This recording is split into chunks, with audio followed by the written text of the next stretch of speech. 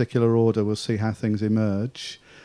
So just to get us kicked off, someone's asked the question, how do you decide what to do when your life is taking you down a path that you know is right for you, however, people close to you want to pull you off that path?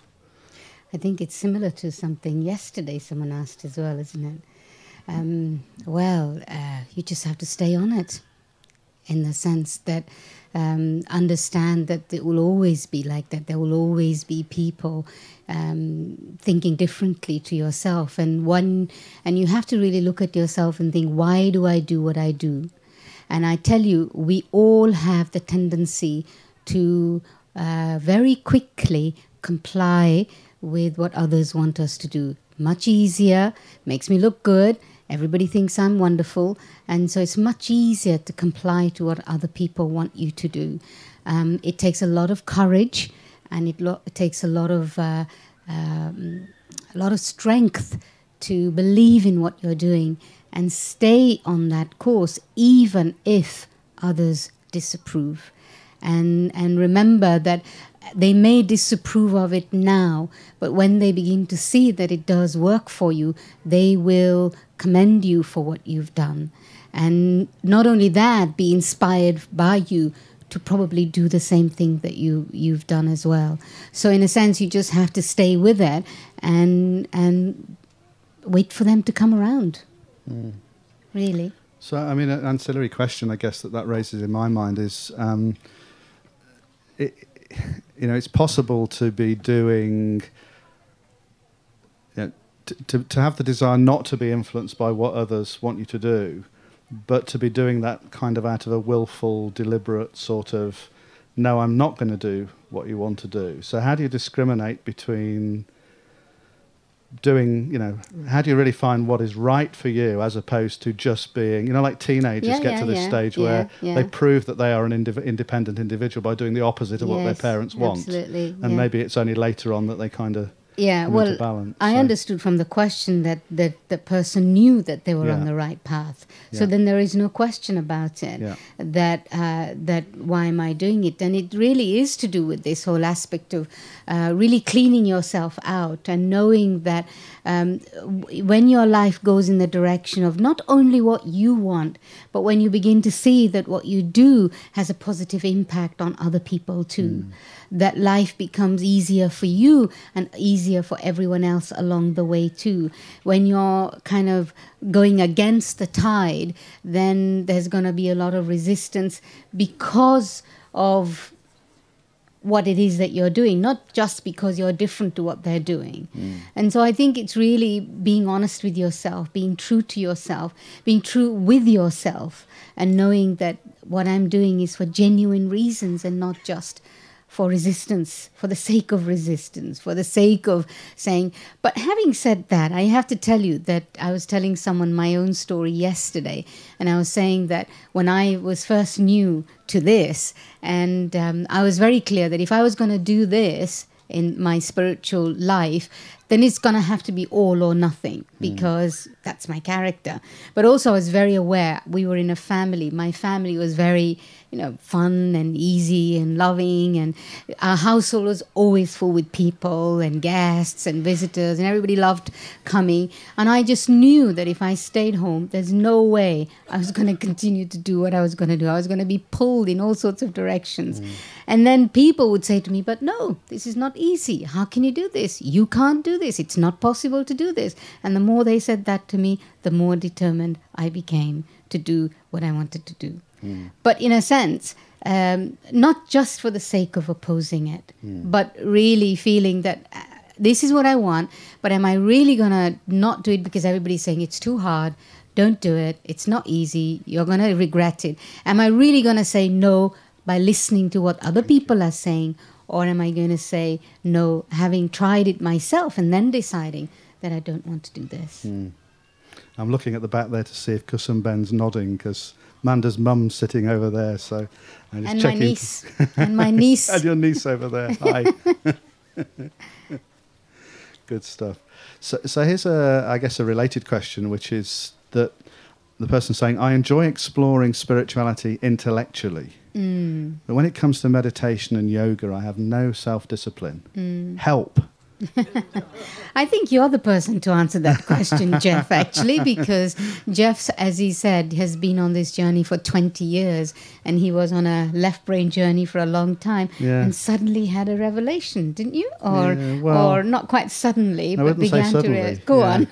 You tell them. Okay, well, since I'm put on the hot spot, my background is, I'm a very unlikely person, actually, to be sitting up here representing the Brahma Kumaris World Spiritual University, because my background is pure maths, applied maths, physics, and my degree is in electronic engineering. And so when I came over, somebody in the front row, see, Institution of Electronic Engineers, I knew there would be another one here.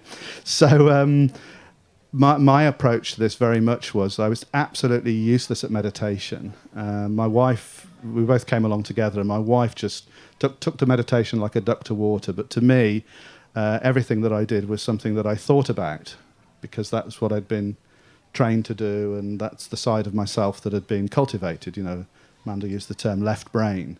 And so even my meditation was very much in that space. And for me, I had to really get to a point which took a little while. It took me 17 years, little while, to get to the point See what I mean? to get to the point where I realized that side of the self was so totally full with everything it could possibly be full with, that if I wanted to progress, there had to be a letting go of trying to work it out, trying to control it, trying to figure out how it worked. And so that came, well, after 17 years, I realized the need for it.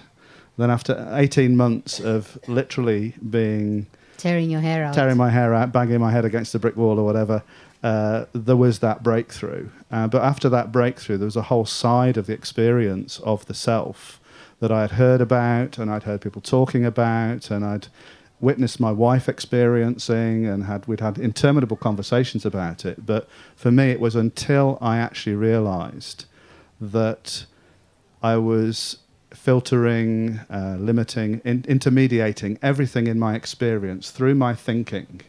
So the example would be, somebody would say, isn't it a beautiful day? And rather than looking and just having that feeling, yes, it's beautiful, it would be, okay, blue sky, tick, birds, tick, trees, warm weather. Yeah, so there's a kind of computation that when you tick all the boxes equals beautiful day. And a friend of mine who's a therapist said in his experience, and it's not just limited to men, but he said in his experience, 70% of men think their feelings. So they don't actually feel their feelings. They're dissociated from their feelings. And actually everything is intermediated through this thinking kind of side of the self. So if that describes you, you have my sympathy. And as I sometimes say, I had a good education. It's taken me years to get over it. Is that okay? Yeah, it's good. But, for me, the kind of meditation that we do here actually is different in that sense that there's a clear understanding of what we are exploring, and why when you come to the meditation course here to any Brahma Kumari centers, they'll talk to you for an hour and do meditation with you for 15 minutes. And there's a good reason behind that. And that is that we need the clarity of understanding for everything, for us to be able to put everything in place. Only then we can say, okay, here we are. All these things are in place. Now I can go inside myself and actually have one thought and begin to explore that one thought. And what I really enjoy myself is, for me, actually probably quite opposite to what Jeff is saying, and that is that if I have to even speak, I can't just sit there and think and make lists of points after points. I say, okay, here's something that I need to speak about, and I need to go inside myself and actually have a sense of feeling that what exactly, if you ask me to speak about, let's say, happiness, then I would go inside myself and I think, okay, so when I'm happy, however long it's for, what do I actually feel? What is the feeling that I have? So I will give words and thoughts to my feelings rather than feelings to my thoughts. And I think that we all need to explore. It's not just men, although Jeff is saying 70% of the men, but I feel that it's probably the case for a lot of us, because even women who have this intuitive and instinctive side of them, some of them can just sit and have an experience, a spiritual experience, but many of us still need to understand and be clear, so that we can take ourselves into an experience and a feeling. So I think that when you understand something, it's not so bad, but then you have to say, okay, I understood this now. This is how much I understood. To how can I just sit quietly, peacefully, in silence, and explore what I've understood. I used to do this, especially. I don't do it so much anymore, but I'd take a spiritual reading, the teachings, and I would literally just sit. I would read a sentence at a time, and I would sit. And I would I would begin to explore the feelings and the sentiments behind the language, behind the idea. You have to give time to it. I think you just have to sit and give time to it. Because what happens is that we think, we understand, and we speak, and the confusion, men, women, everybody, what we delude ourselves about is that when we understand something, we think we are it. Because we get so good at understanding it and so good at telling other people about it. Somebody's got a problem, I've got a solution to it. And so I'm very good at telling other people about it, but I'm actually not good at putting it into practice myself. But there is that time between understanding, articulating it, and then, or before articulating it, exploring it myself, sitting with it, understanding, working with it, and then seeing, well, what is the result that I come up with. And throughout the day, actually, if we can become a bit more self-aware. You know, I learned the understanding of honesty, which I liked very much. That is, to be honest means that a part of you must always be observing your own self. And we only have glimpses of this, in the sense that, you know, I'm sure you've had this experience where you're about to do something, and before you do it, you know exactly if you do this, and this will happen. Or if you do this, and this will happen. We've all had the experience of it, and we're about to do something and we know we shouldn't be doing it, but we're right there and can't help ourselves. And so it's that, whereby I can just watch myself, and as I observe myself, I stop myself.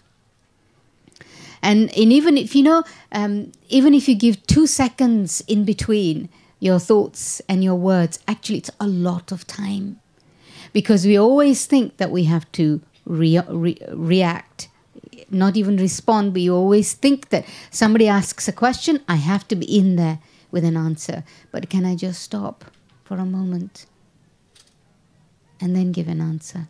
And that answer would be very different. Or when I'm in a situation and I have to respond to it, or then can I just stop and then think about it for a moment and then respond to it? And this space of silence and quiet that actually comes is very powerful, extremely powerful. Mm.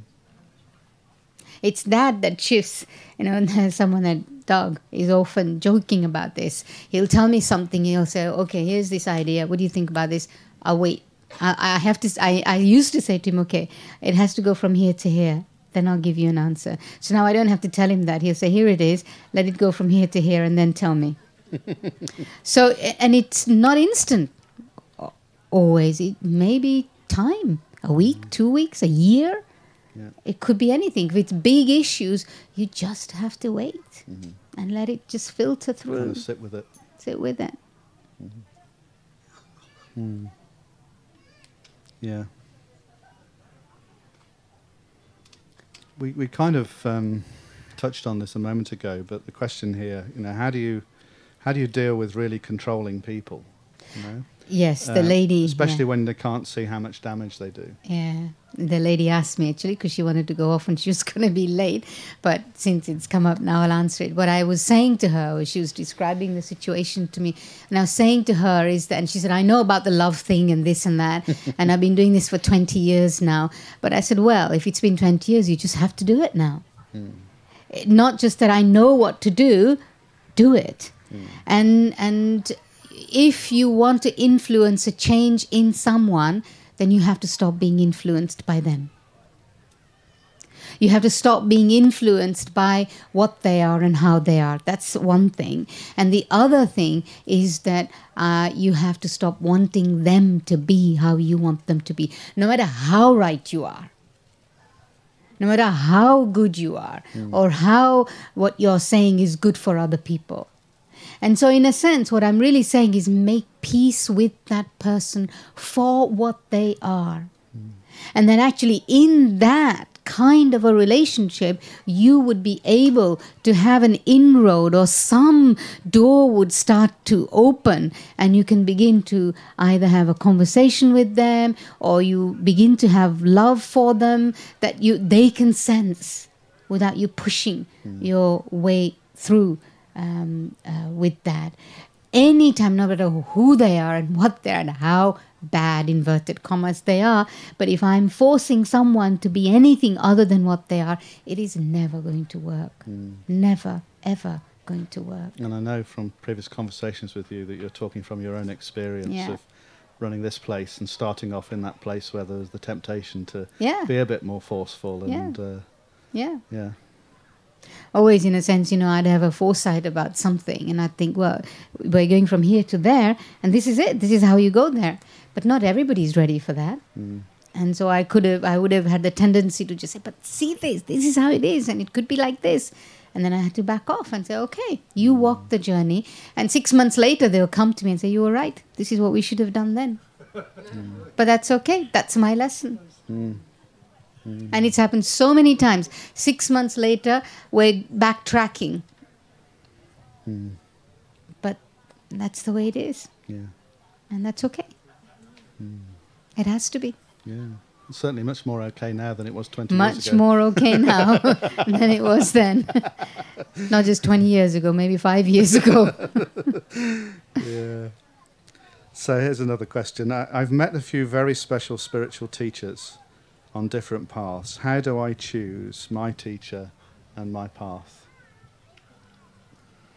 Well, I think again that it's this thing of where you feel that everything is in harmony with that. If there's slightest bit of a feeling of discomfort in any way, then you have to go back to the drawing board again.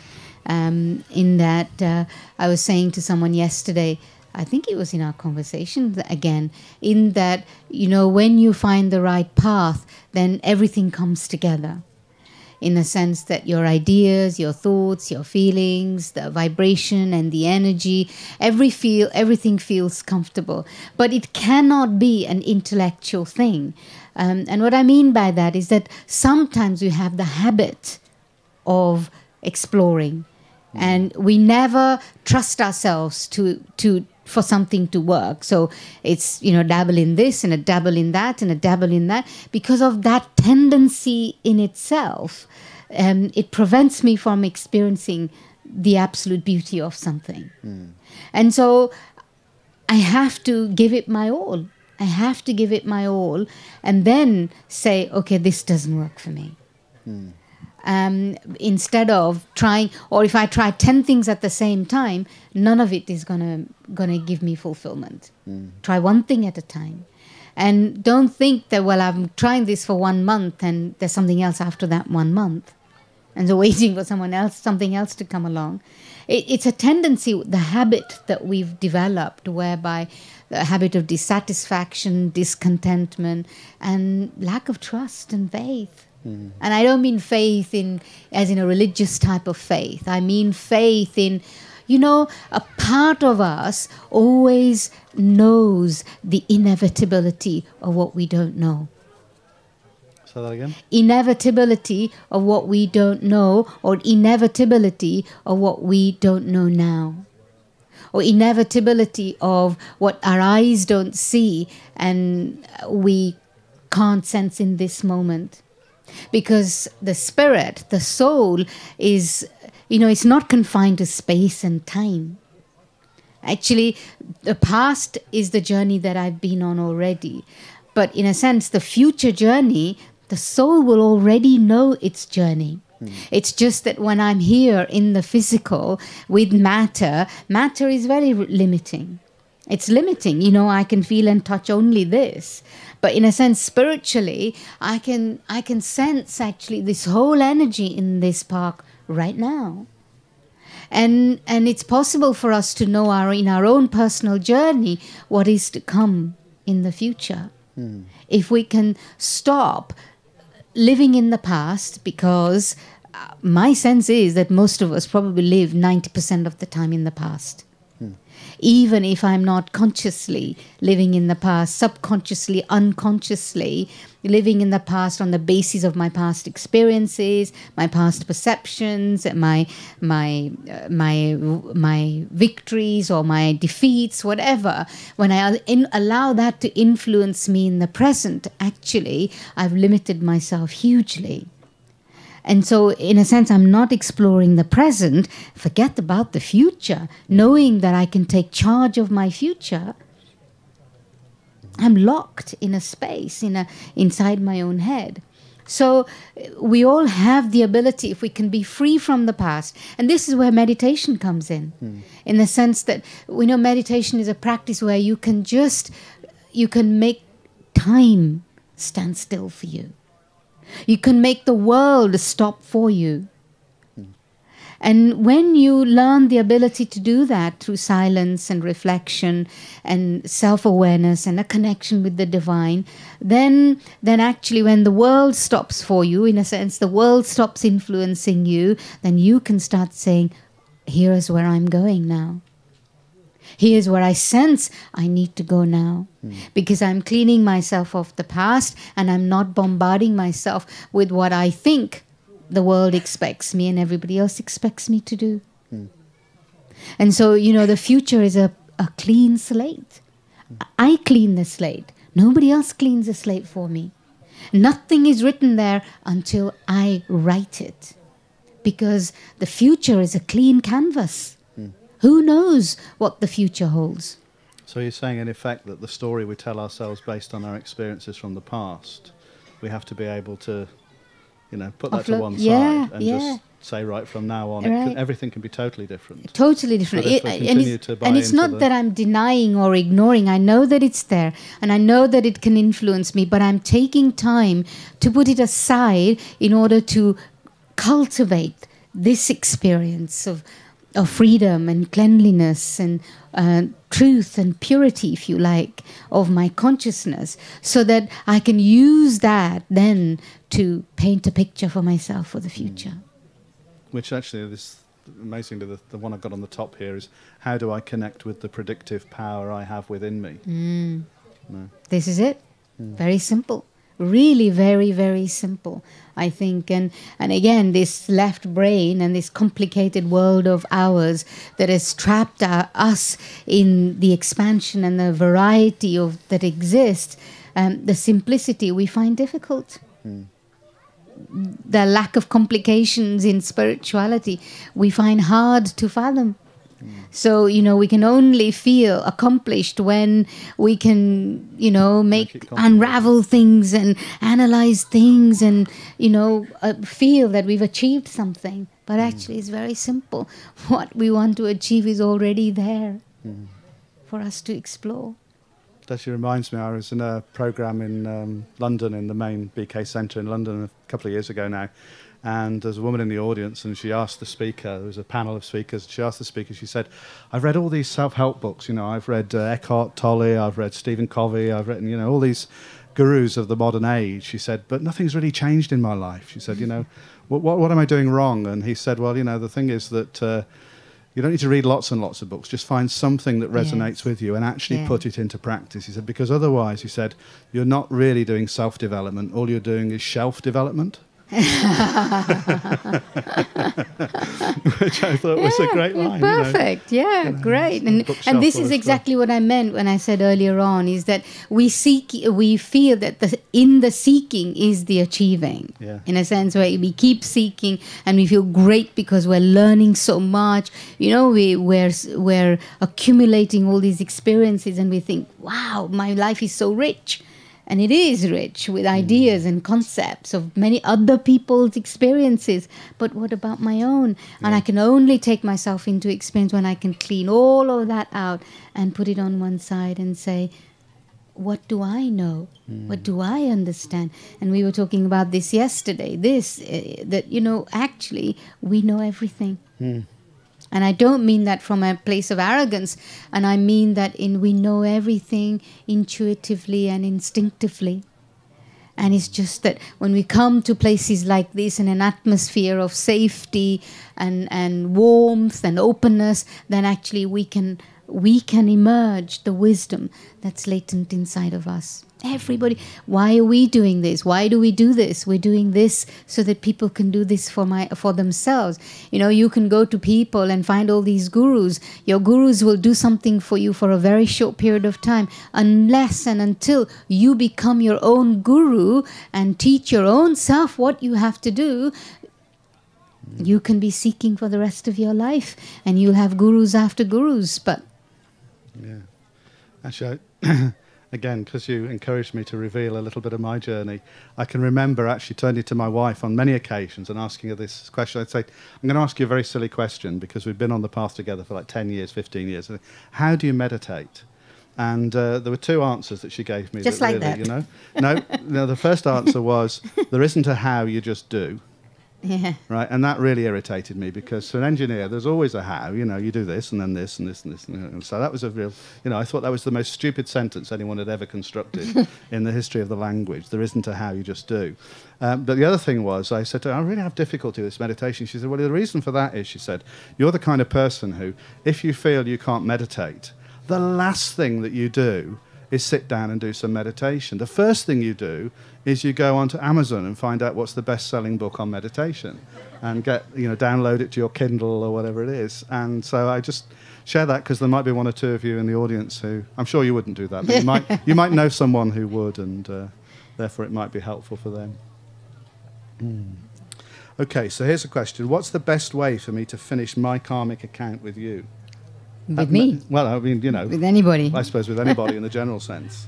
Sorry, could you repeat that? Yeah, what is the best way for me to finish my karmic account with you? And maybe you could say a few words about karmic account and what that might mean. Karmic account, in a sense, anybody doesn't know what karmic accounts are?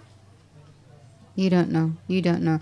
What? Well, this philosophy, this spiritual law, if you like, that as you sow, so shall you reap, right? It's a concept that is mentioned in the Bible also. And what that really means is that we are constantly engaged in action and interaction with people, and the way in which you interact with others or the actions that you perform will always bring you back results. That is the payback. Yeah, the payback. What you do and what that really means, that if you say give pleasure and joy and happiness to others, that's what others will give back to you. And if you give pain and sorrow to someone, then that's what's going to come back to you. And over a period of time, and period of time means not in a lifespan of 50, 20 years, but well, not quite eternity, but in a lifespan of a time where we as human beings come into this cycle of birth and rebirth, we accumulate this account, if you like, because it doesn't get, money is easy. Put your hand in your pocket, somebody gives you £20, you can give £20 back to them. And that's much easy to quantify. But this feelings, these experiences are not so easy to quantify. And therefore, it's an ongoing process and journey that continues, that it's the only thing you carry with you. In India, we have this notion that you come alone and you go alone. The only thing that comes with you is the quality or the influence of the quality of the actions that you performed. It's the only thing that goes with you. And with you means with you as in when you move on from one life to another. So it's this aspect of karma. And so karma is one particular, this now, here and now, instant repercussions, or karma that takes time over a period of time. It could be 10 years, 20 years, or it could be lifetimes. So this is what we're referring to when we say karma. And so, you know, and therefore, I'm sure you've had this experience whereby, you know, you meet people and it's like there's an instant affinity with them, as if you know them. You know, you don't know, not necessarily the face, although it feels like it's the face that you recognize, but it's not the face. But there's some kind of an understanding and a rapport with someone, and you think, you're sure you know that person. Where does it come from? Or you meet someone and you think, oh my God, no. It's like there's another kind of knowing that happens there, where you don't really want to meet them at all. You don't want to know them. And these are all things, in a sense, that are residues of unfinished business with other people from the past. And so this is many, many things. This is in terms of relationships, in terms of my own physical body. You know, I also believe that, you know, if you suffer in your body, then it's also because you've... how have you used your body? It's also to do with environment and nature and elements. We're complaining about the elements in our world today. Well, what created the ozone layer? What's created this abuse of matter that exists in our world, and therefore the scarcity of resources? It's because we as human beings have abused these elements. So, you know, in a sense, all of these things occur. So when we're talking about karma, it's all of these things put together. So my life, in a sense, is really big sack of karmic situations, if you like. And so for me, in order to... So it's a big one. What comes first, the chicken or the egg? And so I don't know at this time which action is a return and which action is a new action that I'm performing, which will create the repercussions in the future. It's a very intricate web now. And so it's not a question of unraveling it thread by thread, because it's not possible to do it. But what you can do is you say, okay, you know, we also have a saying in India, the time you wake up is the time that's morning for you. That's your morning. And so in a sense, if I wake up now and I begin to realize that I'm suffering so much now, must be something. And it's not that you're condemned to your karma. This is the concept that also exists with karma. When people understand karma, they think, oh my God, I'm condemned to my karma. I must have been such a bad person that I'm suffering so much. But it's not about that. It's about saying, okay, so here I am going through this. It's pretty much likely that it's as a result of something else from the past. I can't change the past, but I can look at what I'm going through differently in order to manage it differently. You can just see the pressure of it is relieved. It's this same thing again, wanting something to be other than what it is. The moment I do that, I actually make the situation more difficult and harder to deal with. You know, if you have a pain even, I don't know where I was saying this yesterday or somewhere else, there's a big difference between pain and suffering. Pain is mandatory, but suffering is optional. Suffering is optional in the sense that, or pain is mandatory if you know, there is discomfort. If something in your body is not working, then you're going to experience pain. And you can't do anything about that instantly. But the suffering of that pain is when you've exaggerated it in your mind so much, thinking about it and talking about it, going to practitioners after practitioners, and nothing has worked, and it's become such a big deal for you now that it's like you're suffering with it. You're really suffering with it. But, you know, okay, so I have this pain. Can I really make peace with it and begin to explore things one by one in order to deal with it? I'm much more calm, much more peaceful. So if I'm going to deal with my karma again, on all levels, on any level, I say, okay, here I am today, and this is my story today. And what am I going to do about it today? It's not that, I was such a bad person before. I may have been, but it doesn't matter now. It's done, it's dusted, and it's finished. But now I have a choice in how I'm going to deal with this. And now I have the opportunity to take the right help from the right people in the right way to begin to change that. And who can do that for me? Only I can do that. Nobody else can do that for me. I can go to practitioners after practitioners or doctors after doctors. They can only give me the medication, but I have to take the medication myself. And here, the medication that we're talking about is taking time. Really taking time to sit still, to get some wisdom down my throat so that I can begin to throw some light on the matter and begin to not just, be working intuitively and instinctively, but also clarity and understanding. And for me, karma does this. Karma, the philosophy of karma, makes me understand. So then I can say, I get this. I get this.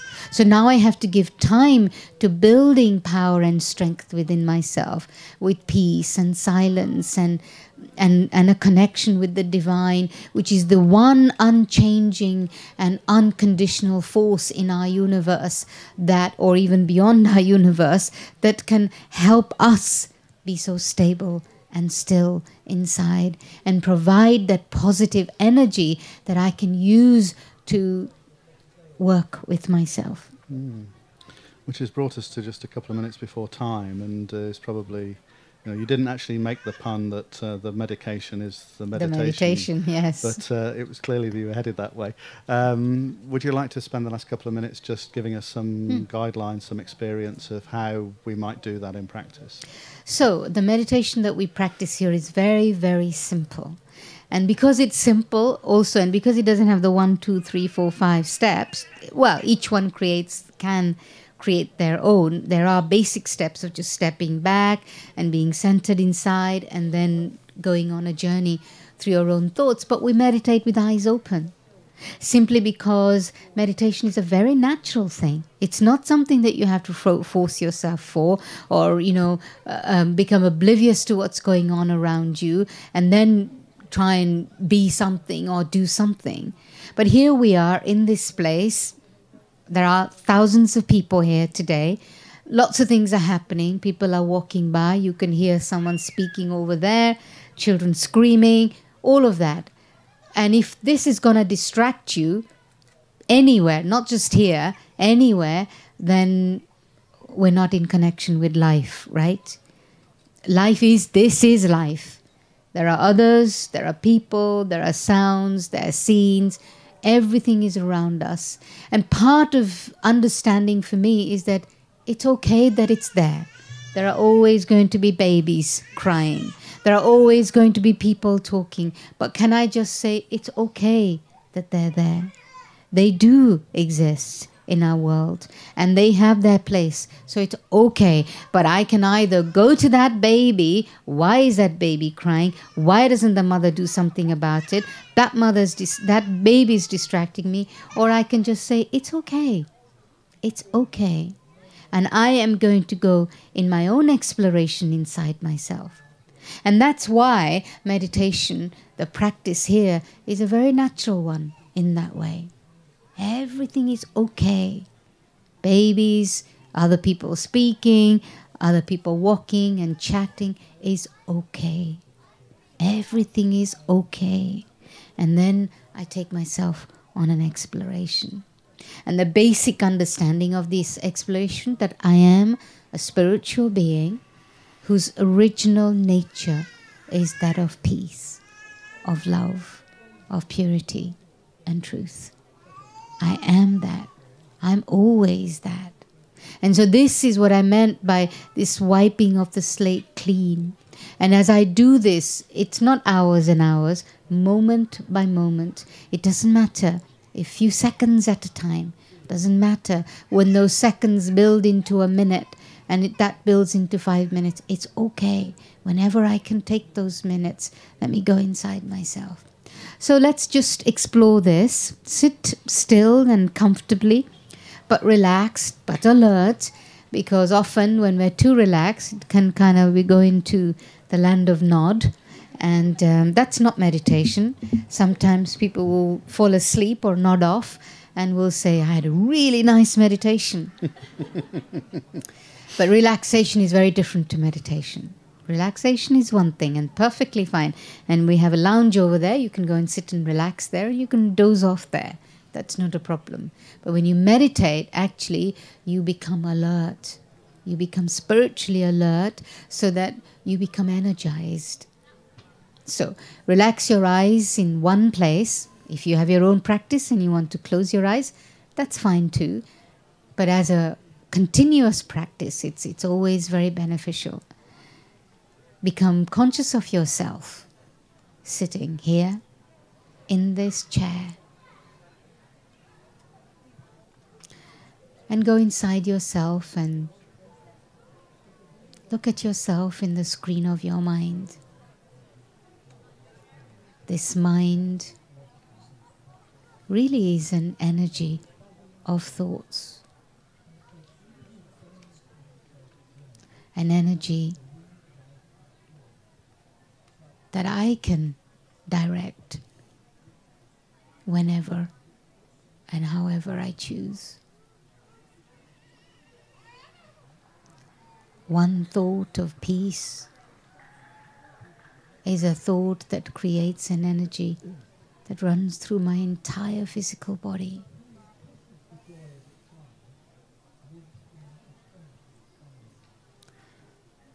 And I become aware of that energy of peace, not only inside of me, but around me. But it's not just peace, where there is absence of sound, but a peace in which there is total happiness and harmony inside myself. And it's as if I find myself into a deep well.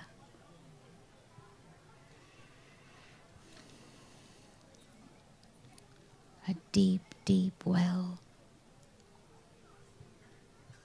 of that stillness.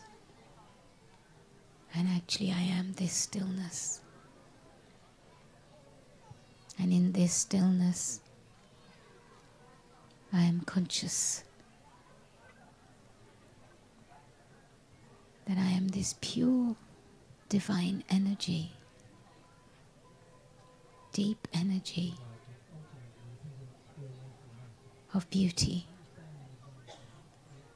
And it is this that allows me to be at peace with everything around me. And therefore, I'm able to be in a state of absolute love. And this love is who I am and what I am.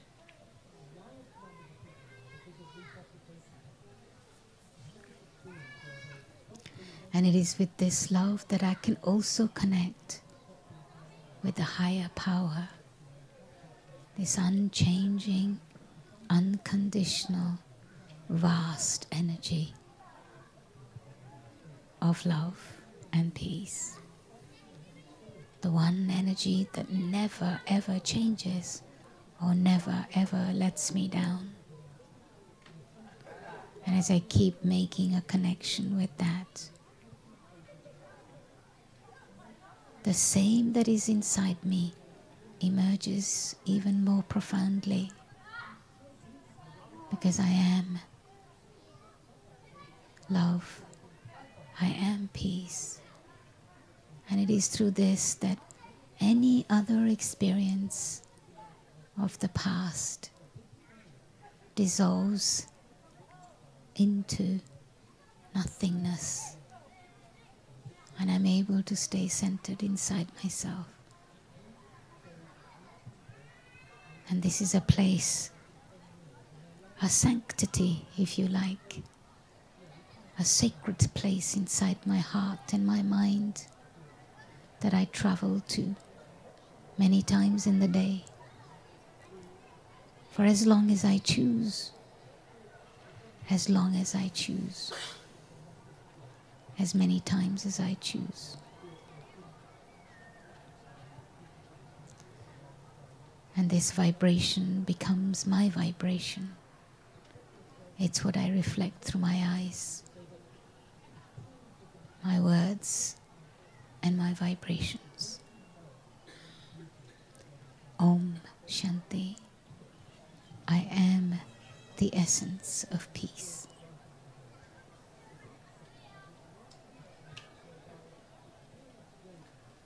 Thank you.